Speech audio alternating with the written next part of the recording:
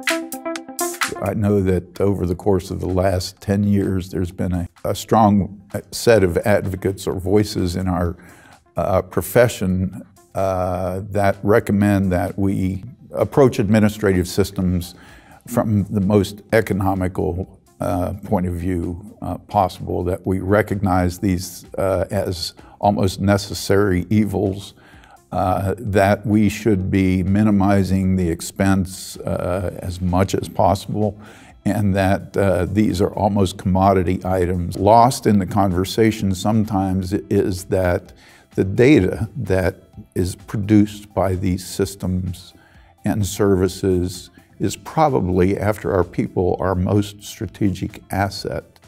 Increasingly, the data that is produced in these systems is becoming critical to supporting and developing programs that work to improve student outcomes, student success, build relationships with not only prospective students, current students, alumni, potential donors.